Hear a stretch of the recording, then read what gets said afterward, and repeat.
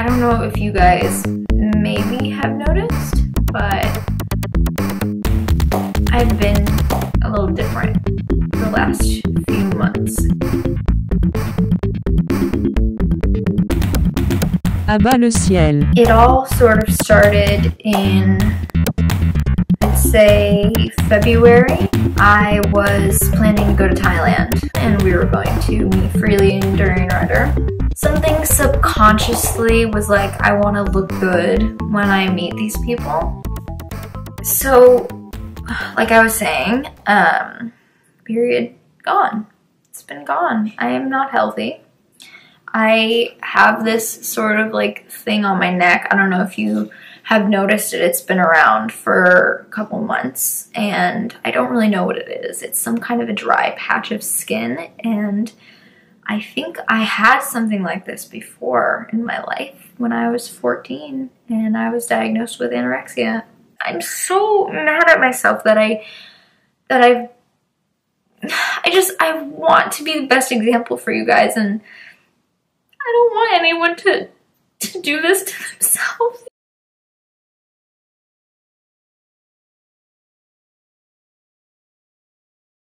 Hey, I had lunch today with a young woman who comes from a bit more of a conventional political science career path.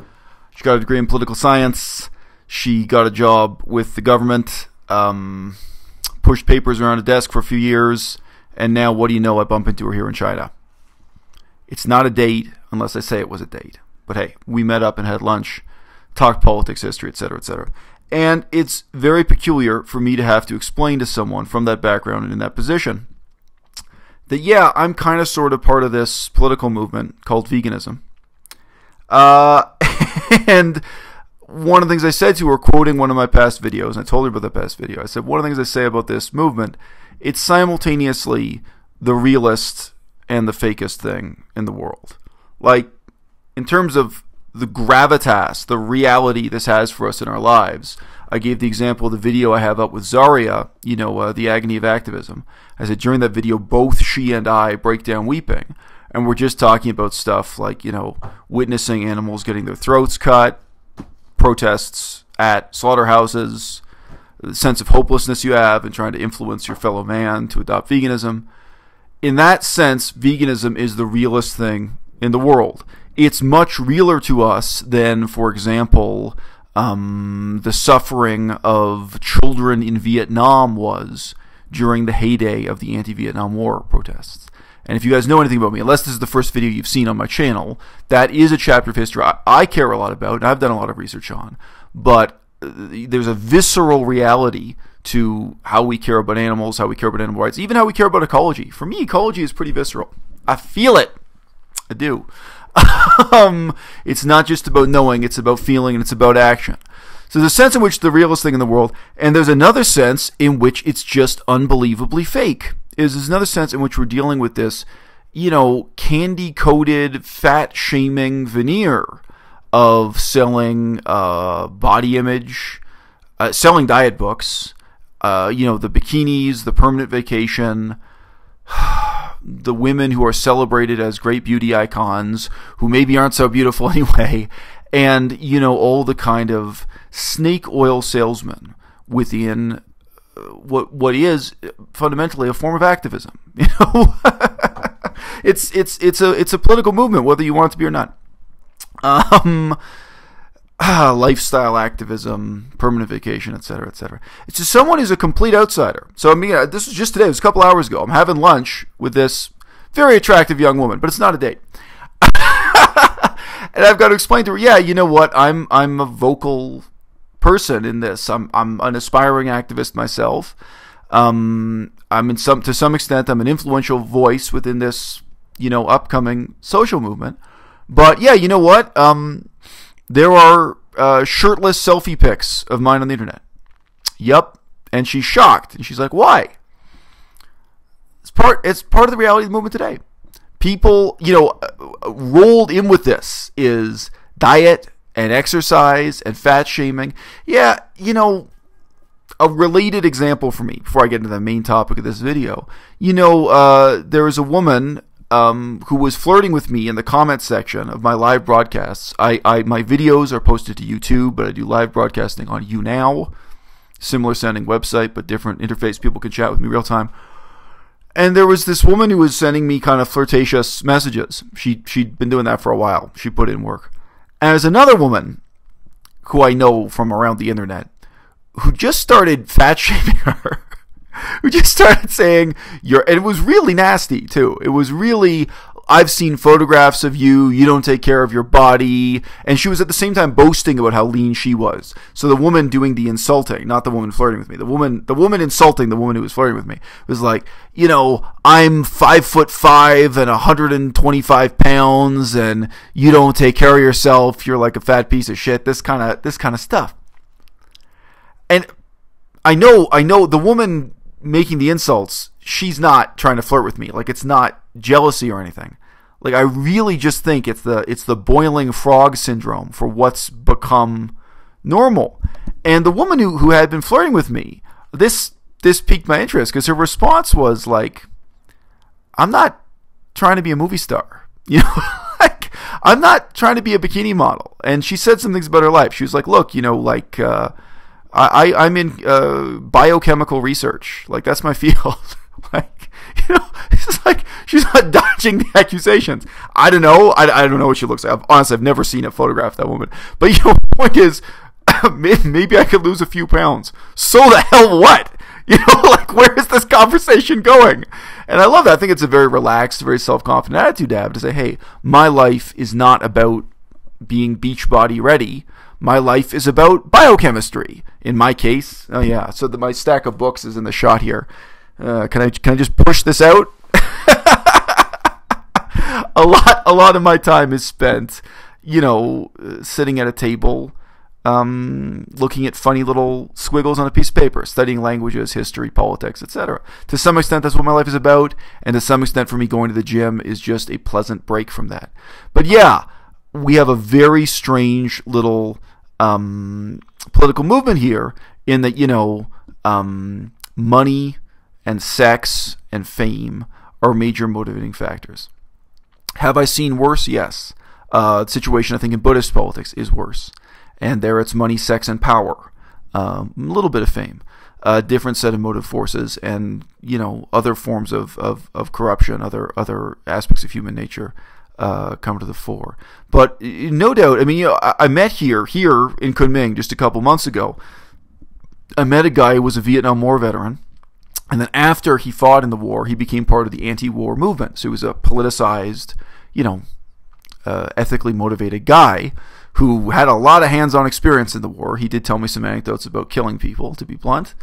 Then he went back to the United States, and he was involved in those protests. And he was a speaker. He would go to organized events and protests, and he would give eloquent speeches on what was going on in the war and his perspective on why the war should be stopped, etc., etc. And when I told him just a little bit, I just told him a few sentences about what was going on in vegan politics, he sat there and said, "Oh yeah." And he started telling me about the extent to which, and I think this is an unwritten history. He said, what was going on in the anti-Vietnam protests? A lot of it was motivated by sex and fame and money.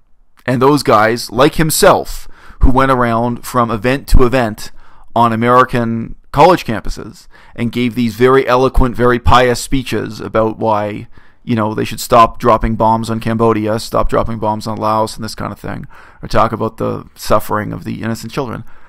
They were very much at the same time lining up their date for that evening with the young women on the crowd, again, typically at college campuses, but hey, sometimes these were at left-wing churches, the settings for these anti-war protests.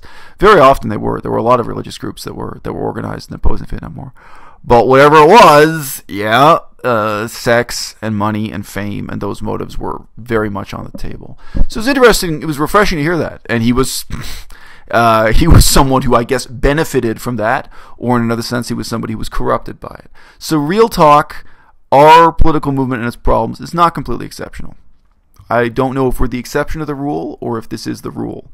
But you see the way money, sex, and fame leads people around by the nose. I know a certain friend of mine on YouTube, the first month he made $5,000 on YouTube that really changed his perspective. And why $5,000 isn't that much money, but if you start thinking, what if I can make $5,000 every month? Then I don't need a job anymore. Then I don't need a career. Then YouTube is, pays my rent. A little bit of money. I mean, some people are more easily influenced than others. A little bit of money, a little bit of fame, a little bit of sex. How much does it take to lead you down the road?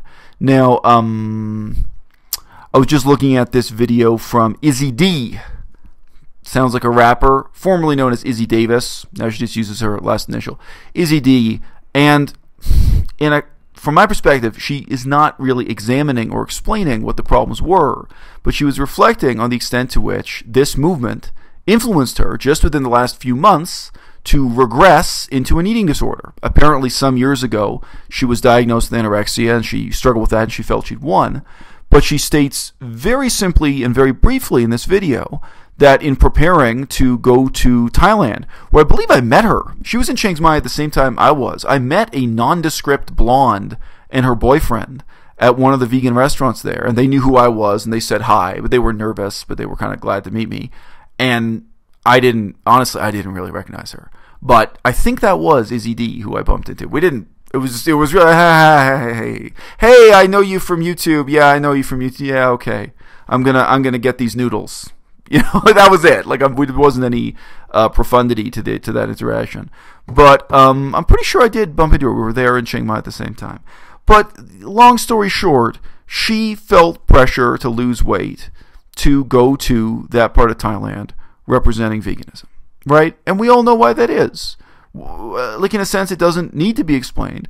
We all know that within this movement, there is pressure on people as the face of the movement to look like Freely. Let's be blunt. And I think she's a kind of sad case study of the impact that has on some people. But let's unpack it a little bit here. It's not just to look like Freely. It's that you have to get the results in the same way that Freely pretends she gets the results, which is to say effortlessly.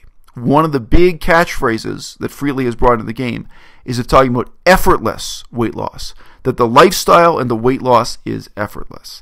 And I think we all know part of what makes this so sad and so sick is that these people, even when they don't have a full-time job, even when they're not raising kids, even when they're not giving lectures on biochemistry or giving lectures on the history of the Vietnam War, that actually these people are putting a ton of effort into maintaining their figures, male or female, into maintaining a certain aesthetic, a certain look, and they still struggle with their weight. Their life is still a struggle. And Izzy D, from my perspective, she's another example of that. The illusion isn't just that she's lean. I mean, in a sense, she really is lean. The illusion is that it's effortless. Because the idea is that we're supposed to be selling veganism as a lifestyle that will let you achieve those results effortlessly, right? And this has consequences. Hilariously, it even has consequences for someone like Izzy D. Now, Izzy D is not just motivated by money. If you look at her channel, it's very clear that her main source of money, her main source of notoriety, her main source of fame are these so-called ASMR videos.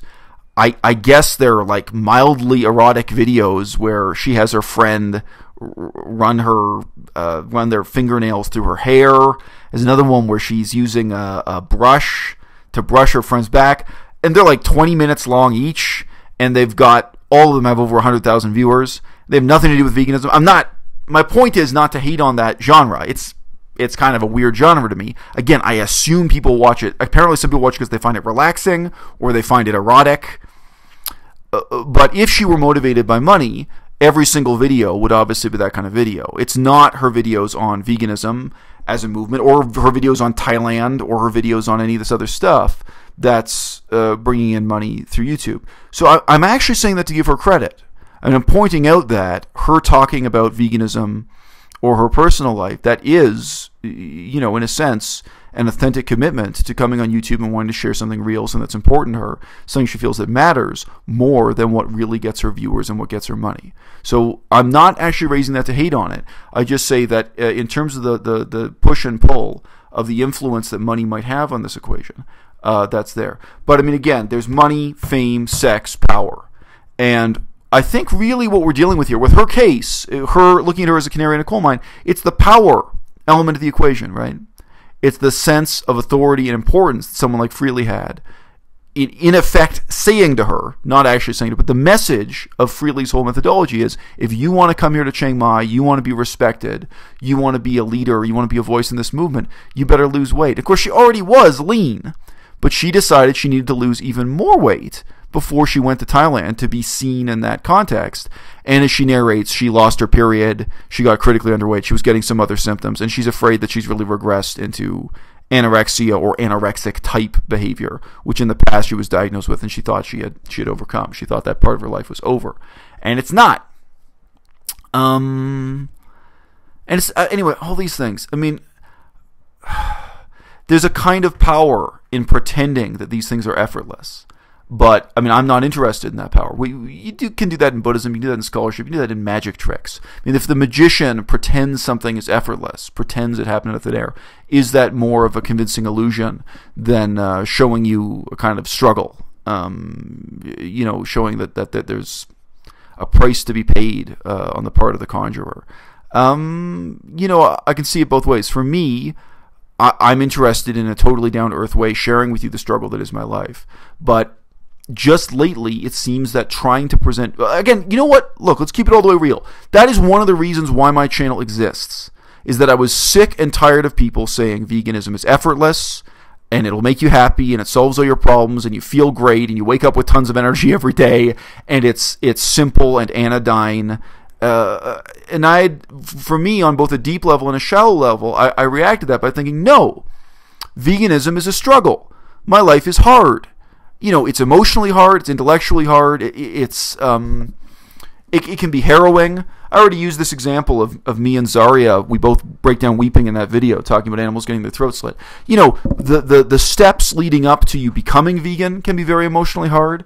And then, what happens afterwards in terms of activism, in terms of the struggle to actually influence government policy, in terms of the struggle to bring about cultural change, in terms of staring in the face of the indifference and hostility of your own parents, your coworkers, your cousins, your best friends, your boyfriend, your girlfriend, that you care about this so much, and just going hungry. Fuck, today I went hungry for hours and hours of not being able to buy food because you're vegan. Yeah, some of that's shallow, some of that's deep, but to me, all of it is a struggle.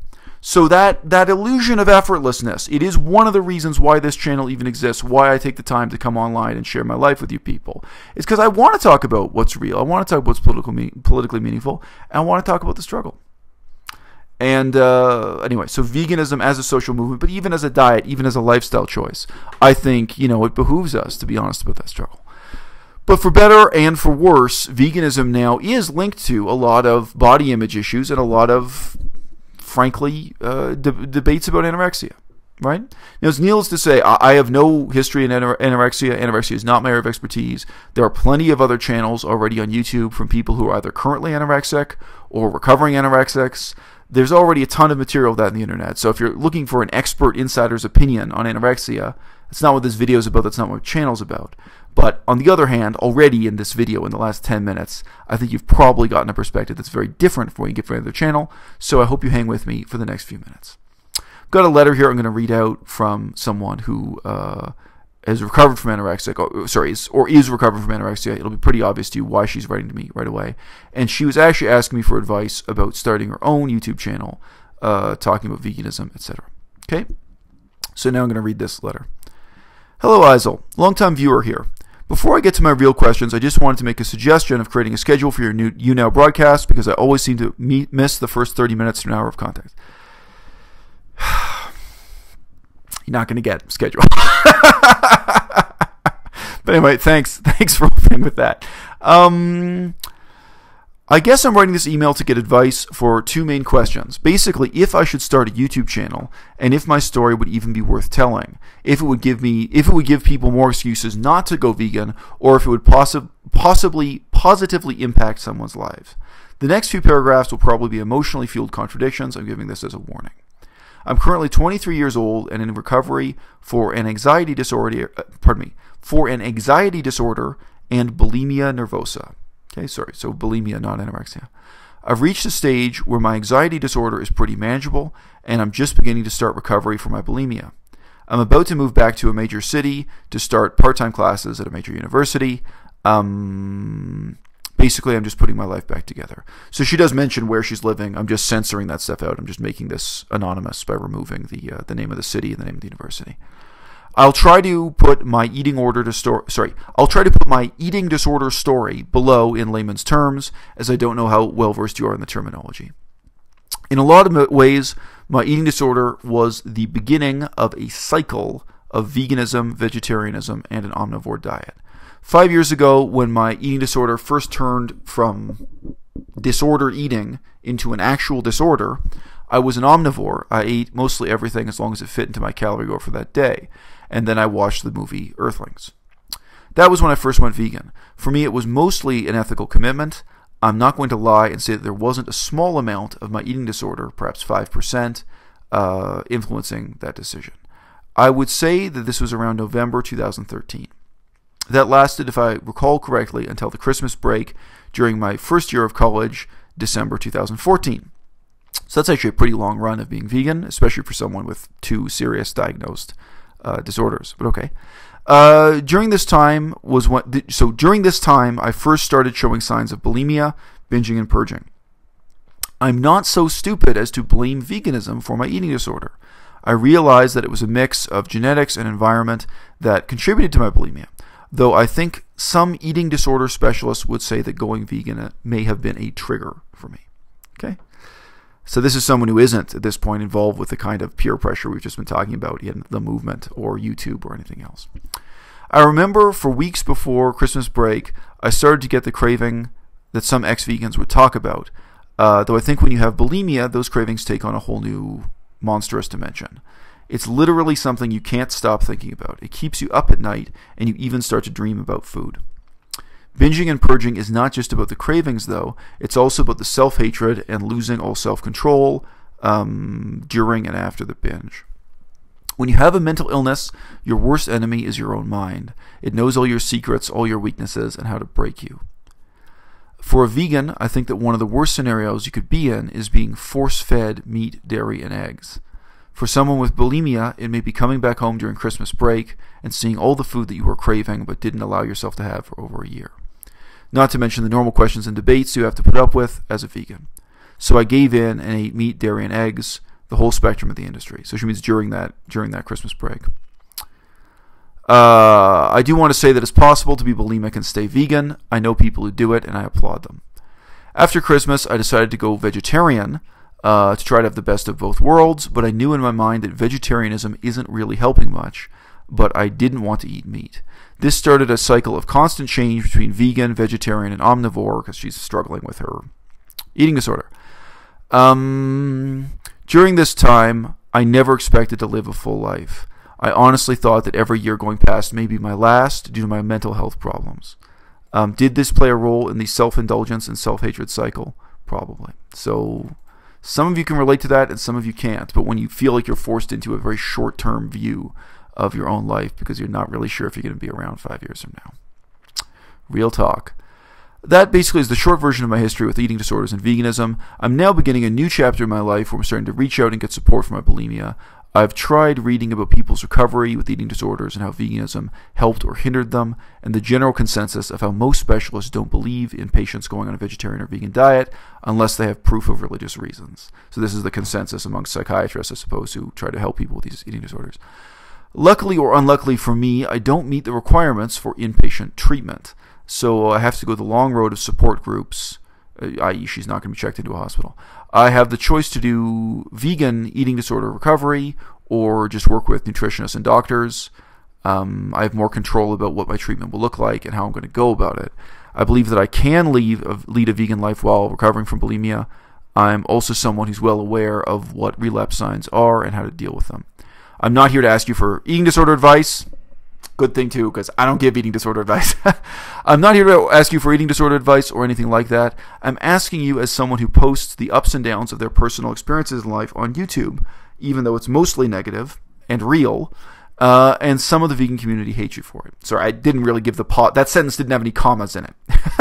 She's asking me as someone who posts his life, including its ups and downs, my personal experiences on YouTube, even though some of the community hate me for it, even though a lot of those experiences are negative. So, Is my story worth telling to a vegan audience? It wouldn't just be the eating disorder, but my views on current events in veganism, my experience with the mental health system in Canada, my recovery, internet culture, Tumblr, Instagram, etc. Honestly, I can see other topics being more impactful, but my eating disorder is a big part of my experience with veganism. Okay? So I'm leaving off the ending. She writes other flattering things at the end of her letter to me. So I did respond to her briefly in email, and I told her that I was going to record a longer video in reply. This video might be even longer than she imagined already. My advice to her is actually no. Don't come on YouTube. And I've already, I think, covered one of the really important reasons why I would advise someone like this not to come on YouTube. I think that the type of really negative, fat-shaming, body image-based politics that we have going on within the movement now. I mean, sorry, that was like the first 10 minutes of this video was talking about that in a pretty relaxed way. I might be able to scoff at it. I might be able to laugh at it, and I do. I mean, some of you guys are forgetting. Yes, Durian Rider called me fat. I laughed at it. I thought it was hilarious. For a lot of other people, being humiliated publicly by an influential figure like that, possibly a figure they look up to, like if you personally respect Durian Rider, you've been watching his videos for years, that may be extremely damaging, it may be extremely emotionally harrowing. And for someone like this, that kind of experience, put it this way, it's probably not what you want to be dealing with. So one part of it is what we've already talked about in this video. The fat-shaming, image-based elements of what we're doing in veganism as a fledgling social and political movement. That's one aspect. There are others. I think it really does matter. For most people, including me, getting a job matters. Your boss and your coworkers can watch anything you put on YouTube. And the vast majority of people, in terms of their personality type, they're not cut out for that. I just mentioned I had a delightful lunch appointment. I didn't call it a date. I met this woman for lunch today. To me, it's great. She can learn about my divorce. She can learn about my personal life. She can learn about my vegan activism by coming on my YouTube channel. I'm completely comfortable with that. Most people are not.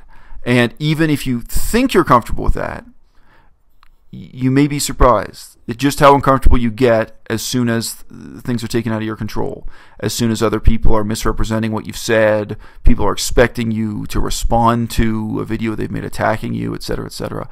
And all that stuff, all those nasty person-to-person politics, those happen to channels that are way down at 200 subscribers, 500 subscribers. Really, there are people with under 200 viewers who've had terrible experiences. I've mentioned repeatedly this guy whose channel is called Don't Interrupt Daddy, who ended up getting fired. He lost his job because somebody who didn't like his YouTube channel, somebody, I don't know who, repeatedly made phone calls to his boss at work, made abusive and insulting and harassing and false phone calls to his boss at work. And that guy, he gets like 200 viewers per video. He's not famous. He's not making money out of YouTube or anything like that. He's a small viewer who stated his opinions, and his opinions were, criticisms of Durian Rider, right? So that's had devastating consequences for him just in terms of his ability to pay his rent, keep a roof over his head, put food on the table, etc. I don't know what's happened. I don't know if he found another job quickly or not. I've checked his channel, but I don't have any update on whether or not he's bounced back from that or not. So don't think that the price of fame comes with fame. When you have micro fame, you still have all the disadvantages of real fame. And again, for someone with this background, in terms of the two different diagnosed disorders you've got, it's a safe bet that you're not cut out for that.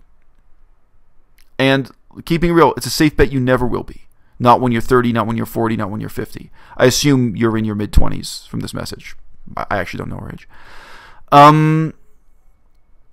Look, I think there's this big kind of anti-shame movement on the internet, which is very misleading.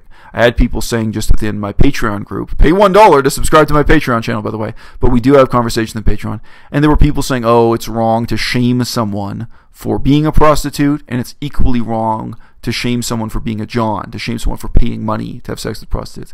Now, this is actually something I've done research on in Southeast Asia, in Cambodia, Thailand, Laos, in this area. I've done research on it partly because of HIV/AIDS, partly because of human trafficking, slavery, to be blunt. There are different reasons why I did formal research on that sector and those issues, ethical as well as political issues, and economic issues, and religious issues. They're all intertwined. Now, I actually have a moderate view of prostitution. I'm neither an extremist on one end or the other of that debate. However, if you ask me, is there shame attached to this for no reason? No. It's completely sensible that there is shame attached to this. Now, that doesn't mean I think people should be thrown in prison for it. I think you have to have very moderate laws governing these things. It doesn't mean I want police going through the streets and brutalizing people with billy clubs.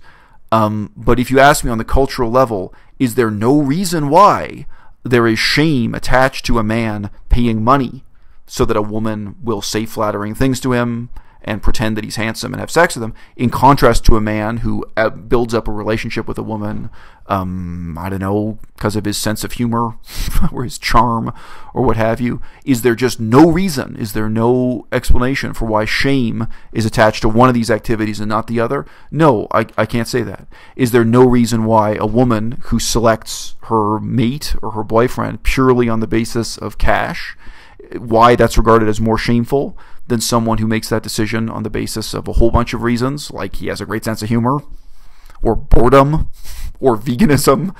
No. Shame is attached to these things for real reasons. And I know of other people on YouTube who have the bravery, and frankly, who have the economic stability in their lives, to come on camera and show you the meds they're taking. Show you the anti-anxiety meds, or the antidepressants, or the different mind-altering drugs they take on a daily basis. That is very brave, and I do think for the right person, that's very useful. In terms of their personality type, in terms of what they contribute to, I do. In a sense, I applaud that bravery. But if that person then says to me that this is something that shouldn't be in any way shameful, you shouldn't feel bad about this, you should be proud, like you should be proud of your meds, you should be proud of your disorder, you have to look at it from the employer's perspective. If you're going to be employed as a school teacher, does it matter that 6 months ago you were a prostitute? If you're going to be employed as a school teacher, does it matter that you are on antipsychotic medication and that you may at any time go into a dissociative state where you don't recognize the people around you and you don't know where you are? That's not that extreme an example of a psychotic episode, by the way, where you don't recognize the faces of the people in the room. It matters. People feel shame about these things. People very carefully guard the reality of their diagnosed mental disorders, of their experience, with the medical system, etc., for real reasons. Now, I came on and shared my life on the internet at a time when my prospects for employment were zero, and they're still pretty close to zero. Like, the career I have in front of me is extremely humble. And if you guys have been following this channel for a while, I even signed up to join the army. I volunteered to go work in a mine. While I was in university in Canada, getting my second university diploma, I was applying for all kinds of crazy jobs in Canada, in Europe, in Asia, what have you. But my own career situation is so terrible that the negative impact of me coming on and talking about Buddhism is not that bad. And sorry, Buddhism, I said that as an accident, but it's true. In Japan, I think that was a problem. I think people in Japan did not want to hire me because of my material on Buddhism. But I've put up videos talking about how terrible my experience was in Buddhism. And, maybe from some perspective that's something to be ashamed of. From my perspective, I'm not ashamed of that. And I think I'm sharing something really important and meaningful for a certain audience. My experience in veganism, again, I feel that's something important and meaningful for a certain audience.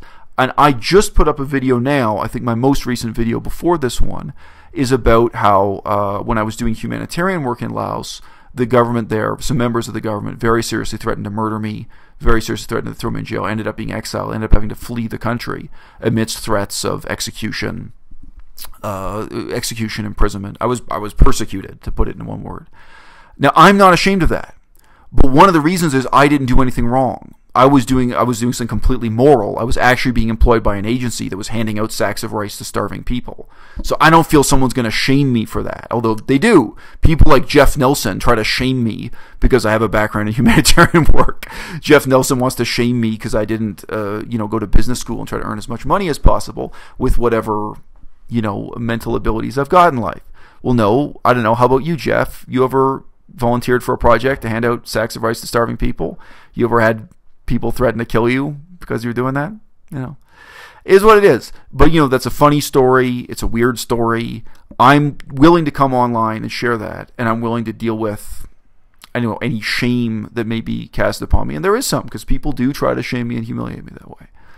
But I've got to say, I've read your email. I've taken what you said here seriously. And my advice to you is, don't do it. You've got problems. And your problems are problems you haven't solved yet. And your problems are shameful. You may not feel any shame. Your friends may not see them as shameful. Think about an employer. Think about an employer who's hiring you to be a babysitter or a school teacher or a firefighter, if you want that as an example. Something where there are life and death, moment-to-moment decisions. And they want to know if you're reliable. They want to know if they can count on you. From that perspective, this is shameful because it makes you look unreliable. Real talk. If you are going to make a YouTube channel, you specifically, this one person who wrote to me, I don't mean everyone, I would give you the exact opposite advice of the advice I give so often here about keeping it real. I think you would have to have a very, very carefully controlled, very narrow, on-message YouTube channel in which you don't deal with those aspects of your life at all. And I mean, one of the reasons for that, psychologically as well as politically, is simply that your problems aren't solved yet. These are problems you're still wrestling with. These are problems you're still trying to solve. And I think that someone could have said to me, so I just made that video about the government of Laos threatening to kill me years and years ago, right? What if I had been making and uploading those videos while I was doing the job in Laos? What if I'd been filming myself handing the sack of rice to the starving family? What if I was making the video while the government official was threatening to kill me? Or what if I was making the video even the next day when I'm sitting there like, yeah, guys, yesterday this guy from the government threatened to kill me, and now they're kicking me out of my country. Oh my God. It's not cool. It's not. And I know for me, personally, psychologically, I don't think it would. A lot of people, you'd really, really go through a lot at that time. So maybe what you're writing about, maybe it's something you can talk about on the internet 20 years from now. 20 years is not a bad estimate. I don't even mean 10 years. Maybe 20 years from now. This is something you can put on YouTube. And maybe you've accomplished a level of economic stability and just a level of authority in your life where people know you're reliable. Where 20 years from now you can talk about this, what you went through, and the people who have to trust you as a babysitter, as a school teacher, as a firefighter, or just as a friend, where they're not going to look at you funny. They're going to know, yeah, that girl, Lisa, I don't know her name, I'm just making up a name. That girl, she's a rock. Yeah. Yeah, did you see her video where she talked about what a tough time she had in her 20s when she was struggling with bulimia? Yeah, but you know what? Wow, she came out of it even stronger. If that's the situation you're in 20 years from now, that's when you make that video. Not today. Don't do it. It's going to make you unemployable, it's going to make you miserable, and it's going to open you up to an unending cycle of fat shaming and humiliation and body image politics within veganism that, that right now is an endemic feature of veganism as a movement. I don't know if it always will be, but I can definitely say in the next 2 years, next 5 years, it's not going to change. When I first came on YouTube, people were shocked and horrified that I challenged that paradigm, that I challenged the paradigm of lifestyle activism, that I challenged the paradigm of the permanent vacation and said, no, this is bad and it's counterproductive and it's wrong. And in the last 2 years, I've got to say I'm winning in a major way. That's really been challenged. People view it all from a different angle. And that sometimes people want to insult me. They say, what have you accomplished in vegan activism? This is à-bas-le-ciel. This is the channel that pulled the gods out of their heaven. Okay, I did accomplish something, and a lot of what I accomplished, it wasn't even anything I did. It wasn't any talent I brought to the game. That was an incredibly brittle, backstabbing, shallow paradigm that was so influential in veganism for a couple of years there. I think it had to crumble. I think it had to fall, inevitably. But I played my part, whether you see that as a canary in the coal mine or the tack that someone stepped on barefoot, whatever it was. Yes, I did play my role in challenging that. And I hope that in the future, 10 years from now, 20 years from now, I hope that the whole situation for this movement is more grounded in real politics, so that the door is open for people like you to get involved, even if you are, to be blunt, psychologically fragile because you're struggling with bulimia, you're struggling with an anxiety disorder. I hope that we do have a situation where someone like you can share your voice and your perspective without having to live in fear. But right now, real talk, the fear is real. À-bas-le-ciel.